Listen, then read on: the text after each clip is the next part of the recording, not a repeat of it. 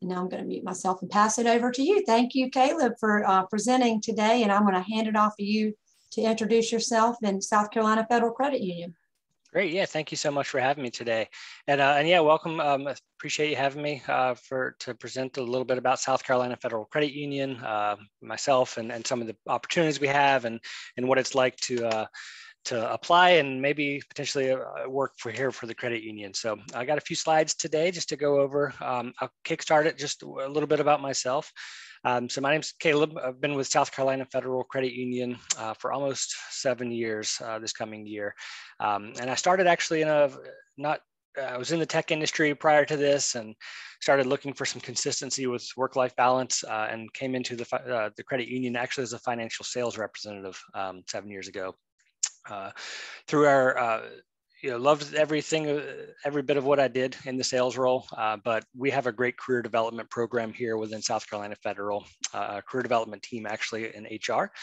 And their purpose is to just help employees find a career, find passions within the organization, and help pursue those.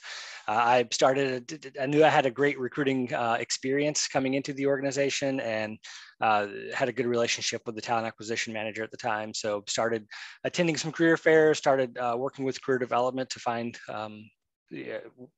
what I liked about talent acquisition, which was the process and connecting with others. After 2.5, 3 years or so, I had the opportunity to come on board as a talent acquisition representative.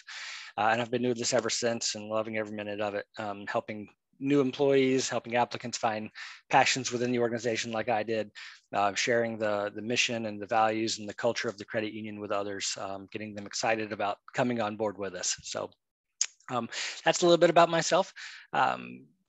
Kind of tying into that was about South Carolina Federal Credit Union. So we've actually been a credit union since 1936 here in Charleston. We were the Naval Shipyard Credit Union when we were founded by the employees of that shipyard. In the 90s, we went to the shipyard, moved out of Charleston, went through some changes, became South Carolina Federal Credit Union in that time and became a community charter, opening up membership to anyone that essentially lived in the Charleston Tri-County area is how we started to spread in Charleston up to 14 financial centers and of course headquartered right off of Rivers Avenue now. But over the several past years, we have moved to a new chartership and we've been able to operate throughout South Carolina. So you'll see us now in Columbia and Florence and Georgetown and Spartanburg and growing seems like every day, which is an exciting time to be. So I always like to say that, 85 years, I believe now as a credit union serving our members, very rooted in a strong culture and foundation. But with the growth that we're seeing, it's really like, new opportunities are coming about, new technologies, new products and services for our members. It's just a really exciting, engaging, challenging time and fun time to be coming on board with the organization. A couple of little points to South Carolina Federal Credit Union. We're really passionate as a credit union. We are member owned, and for that reason, we are all about taking care of our members through life simplified experiences. And we're proud to be an employer of choice organization where people really matter. I think that's any credit union that you connect with, the emphasis is going to be on the people, our community, our members, ourselves as employees. We're all about helping each other. And because of it's credit unions as a whole, I can't say enough positive things about any credit union, but we really take that to heart, and it shows through the Glassdoor Best Places to Work lists that we've been able to be on for, I think, 3 years now. The Best Places to Work in South Carolina now, 9 times is one of the best places to work. It's all around that culture of giving back and being passionate about helping. And then the benefits and the challenges and the growth opportunities within the organization really make it an employer of choice organization. We are proud of that, so much so that we've just celebrated someone's 40th year anniversary with the credit union. We have over 50 employees who have been here 20 years or more. Myself, I'm only at 7, but I'll get there eventually. But it's not uncommon to see people start a career right out of even high school in some cases, still working with us today and plan to retire here. It's all around those core values of honesty, teamwork, professionalism, positive attitude, accountability, and coupled with that ability that I touched on to share the vision of the credit union, really make us special and make us stand out amongst the financial services industry. You're not just a customer of a credit union, you are a member owner, and somebody that matters to everyone in the team. So some of those perks from the employment standpoint, we offer very competitive wages, a great wellness program, exceptional medical benefits, free health insurance option. So we actually will pay 100% of health insurance premiums for an employee through one of the plans that we have. Great PTO schedule, that's paid time off. 3.5 weeks of time off that you're accruing in a full-time position annually. Of course, no nights, no weekends. Almost none of our positions work any weekend hours or after 6 o'clock. Typically, most positions are 8 a.m. to 6 p.m. Monday through Friday. We recognize every holiday, so we're off here in just a couple of days, or Monday for a holiday. But that paid time off of 3.5 weeks of time off a year. In addition to that, a lot of additional time off for wellness initiatives, volunteer efforts. You can earn personal time for those types of things as well, giving back to the community. Additionally, we offer some non-traditional benefits. Going back to the learning and developing and promotions, typically any position that we have available, we're always seeking an internal promotion over an external hire. So we have a career development program that's really helping our employees set themselves up for success in careers and pursuing those passions. We offer some educational assistance in the form of tuition reimbursement. So if you are continuing the education piece, we can offer some reimbursement there. Additional time off through the year, which I touched on for those wellness initiatives, for simple things, even for your birthday. We're lucky enough as birthday present to get a day off to utilize for that, and various other reasons as well. And then we have an on-site gym at our headquarters. You're free to use as an employee, but we recognize that our financial centers are all not near our headquarters, so we offer some gym reimbursements as well. If you're a member of Gold's or Pivotal or whatever other gym you may be a part of, we're able to reimburse you on that as well. And then some of the opportunities that we have within the organization, when you think about a financial institution, a lot of it, and you'll see that there's a lot of financial industry specific roles, from financial service to sales to mortgage, but it takes a facilities department, a marketing department, an IT department. There's so many other facets to the organization and to the business that we're pretty consistently hiring for and searching for individuals for. So these positions are the ones that are available today as we speak, and financial service representative, both full-time, part-time, and peak time opportunities to help around a schedule. Maybe you're still in school, maybe you're looking for some part-time, or of course the full-time available as well. But that service position is more along the lines of a teller type role, helping the members within the financial centers with their cash transactions, their monetary needs, but maybe it's setting up online banking, maybe it's helping them figure out what to do with their debit card if they're traveling overseas. Maybe they've lost their checkbook. So there's some problem solving and pieces to it as well. And maybe, our members really look to us as financial experts. So, helping them with some of the products and services and the knowledge that you may have in their role is certainly an important piece.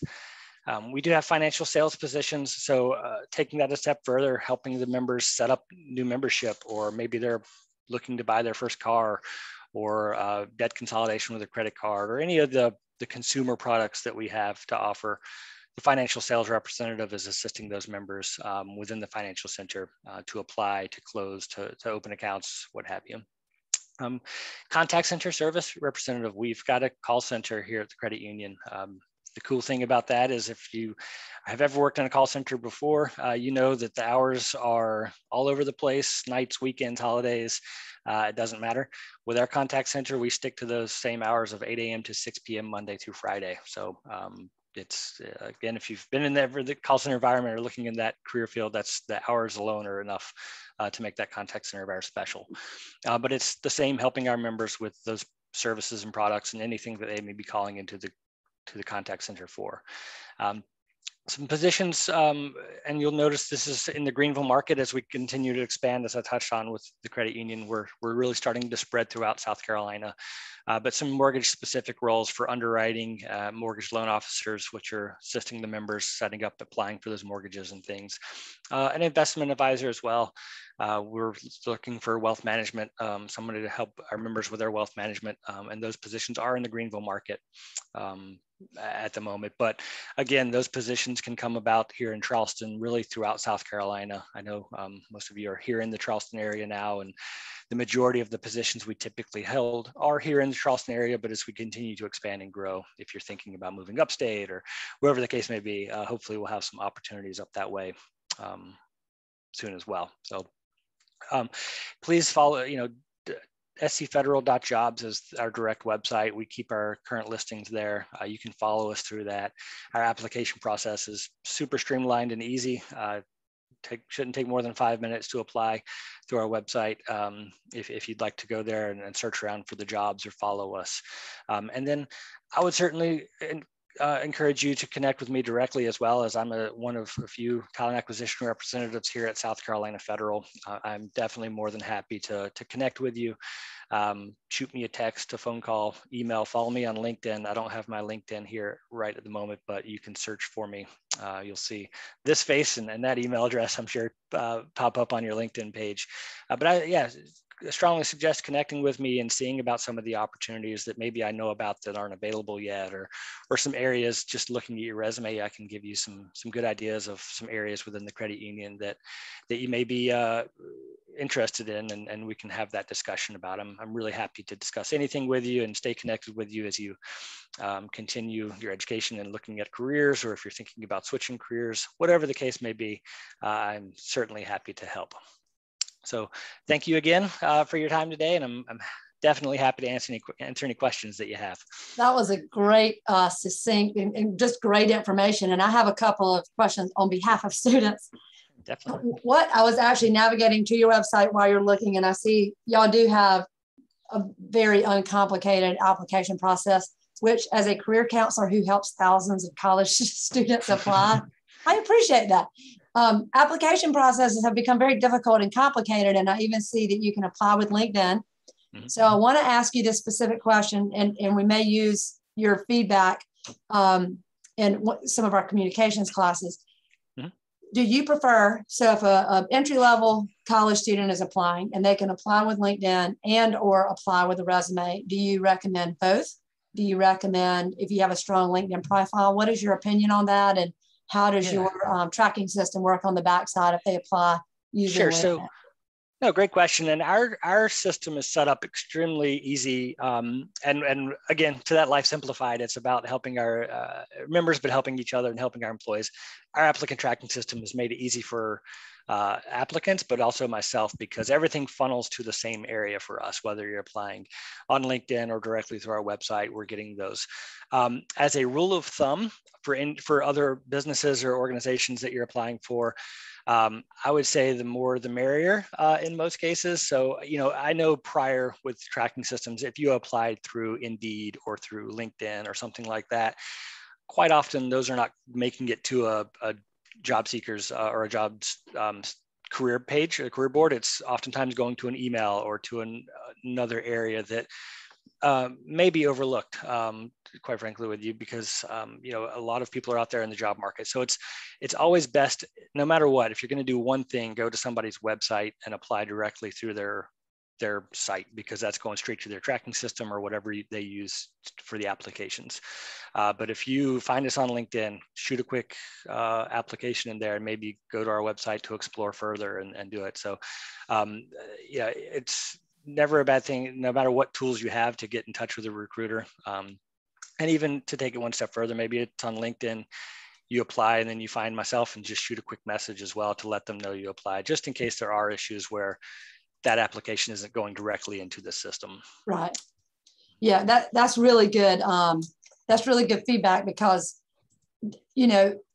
lots of times students are just entry-level job seekers. They have not very advanced on having had applied for hundreds or thousands of jobs, it seems. So that's great feedback. So I have another specific question. So what type of, what types of majors are you looking for? If a student's coming in with no experience, what types of roles would they look for within your organization? And I see you shared some of those. Are those positions that students can apply to right out of the gate with just their degree? Yeah, so we look at education is certainly an important piece, especially if you're getting into specialized roles. If it's an accounting role and you've got an accounting degree, that's going to be a great matchup. A lot of our positions, and actually most of the ones that you've probably noticed that I had, do not require a college education for. Right. We'll always outline the education requirements within the job description, but for us at the credit union, we're confident in our training department. We have a great learning center here within the credit union. We look for the skills of customer service, of cash handling for like a financial service representative, right, of maybe some mortgage background for the mortgage role. But for straight out, let's say you're straight out of college and maybe you've got a degree that's not relevant to the finance industry, or maybe you don't even have your degree yet. Our financial service representatives, our financial sales representatives, our contact center, those require a high school education and some light customer service skills, because we're confident in the training that we can do and the development we can do. And if you're within your career and you're looking further into more specific roles, and say it's marketing, and that's where that career development team is going to help you too. If there's some education shortcomings or gaps right there, they can certainly kind of address those with you. And do y'all hire any, I know we've had some students apply. I don't think you have a formal internship program, but do y'all hire students during the summer to work in those roles, or is your preference is to wait until they're available to work full time? With internships, we get that question a lot with college because it's a great tool. We don't have a formalized intern program. It's more as needed within our departments. We've, maybe it's marketing or IT or finance, whatever the case, fulfillment. They have opened up internships in the past. It's usually based around the business need a little bit there. So typically with within like the member facing roles, we don't typically have internships for financial service or sales positions. But we do, again, going back to if you've worked at a retail store for a little bit of time and you have that cash handling experience from there, or maybe you're in food and bev, those are translatable to service that we can provide. So maybe you're still in school for a few days a week, and that peak time position, which is just 2 days a week, will work for you.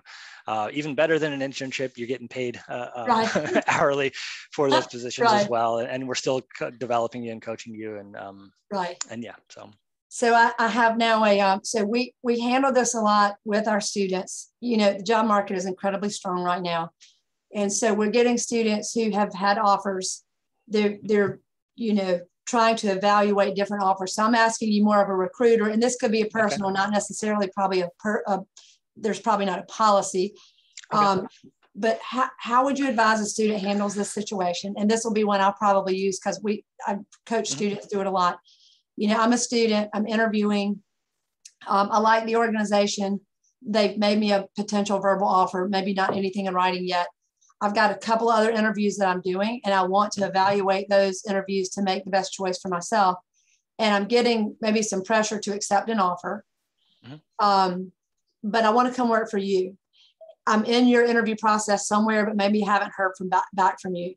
What is the situation? How do you recommend students communicate to you that they're in other interviews in a way that still keeps them viable and, competitive in your eyes? Sure. And what do you look for in that they would communicate to you? Yeah. So, candidly, and from my opinion, honesty is one of our core values here within the credit union. I will never penalize somebody on their application if they are pursuing several positions. We've all been in that position. We're looking for work, and you can't just, apply to one job and hope. So you're applying for several jobs, and it's up to the recruiter as well in that point to share with you the culture and the realistic expectations of timeframes for the position. So hopefully, if you're connecting with us, I know this will be the case, but hopefully your recruiter is going to be honest as well and provide you the realistic idea of timeframes, and expectations, so that you can make a decision. You're not missing out on another opportunity if you're applying here and you realize it's going to take 3 weeks before we hire you, but you need an answer by tomorrow. It's just the due diligence on our part to make sure you know what to expect through the recruiting process. But I ask that the same for my candidates. I typically will ask, what else, what are you, what are some other areas that you're interested in, or if you are applying elsewhere, what are the important things to you as far as who you're looking to work for? Right. Because if it's salary, we can have a deeper discussion about salary. If it's culture, we can really dive into what's special about our culture, to help prepare you and give you the best understanding of what it's like for us, as opposed to that other employer that you may be interested in. But again, I will, if it's in that very first call and you're telling me you're looking at other jobs and I'm really wanting to pursue you, I'll make sure that I'm hustling to make sure that we're getting through the process just as quickly. So awesome. It's been a while since I've been in the recruiting. I've been in this role for 10 years. So I want to make sure I'm still giving relevant advice. So that's hopefully great. That lines up. Yeah, it does. Are there any in banking? I know with our students, especially that are looking to go maybe into kind of the financial route or accounting or banking, their GPA requirements. Do y'all have any of those? I mean, are you looking? Yeah, we typically don't have a GPA requirement for positions. Listing that on your resume, I mean, anything that you're proud of that you've accomplished, I say go for it and make sure that you're bringing it to our attention. But we don't have anything that would prevent you, based upon GPA or anything like that.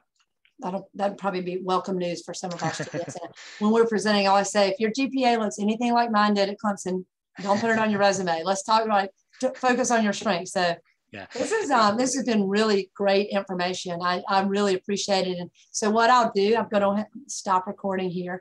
I will, let's see, you want to stop